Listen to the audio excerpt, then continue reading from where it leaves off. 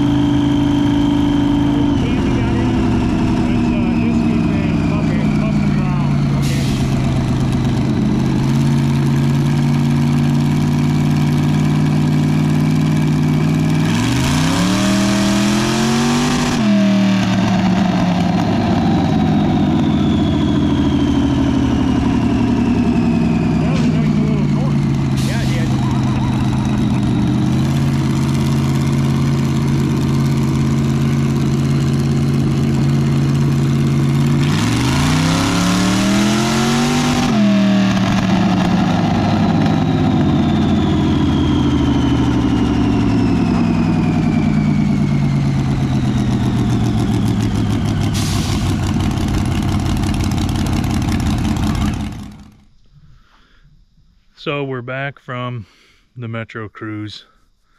I hauled the S10 with my little 2001 GMC gas truck. How miserable was that? You people that haul with gas engines versus diesel, I feel for you. But anyway, so we're back from Metro. Had a blast, had a great time. The S10 did good. Anna's Jimmy did great.